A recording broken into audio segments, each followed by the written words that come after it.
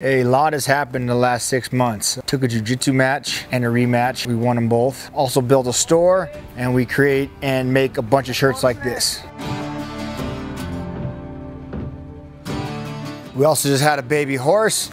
We made some coffee and something to drink it out of. Entered the best of the desert. Also the UTV World Championship, the Baja 1000. We decided to raise buffalo and turn them into buffalo jerky here at the BMF Ranch. We also made alligator and wild boar. Built the barbershop, took a fight, went to a draw, took another fight. May 8th, here we come. Made a flannel with a secret middle finger.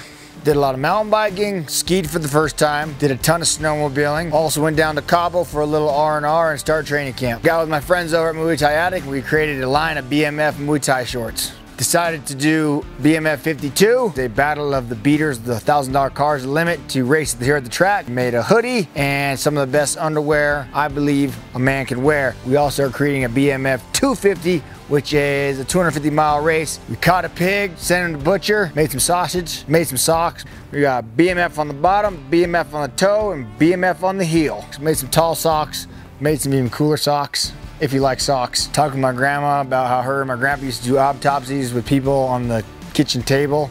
It was a way different time then. Made these stupid ass face cover things. I got really honest with my goals in the UFC. Made a couple hats, made a couple beanies.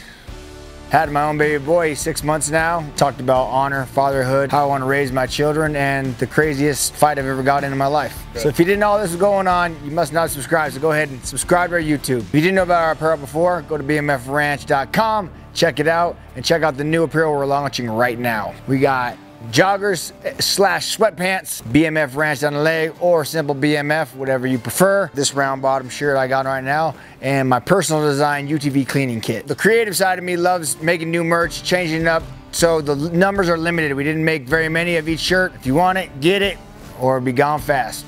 Like this Lake Life tank top. Oh, and this neon cowboy shirt. They're not gonna be around forever, so if you see something you like, get on it.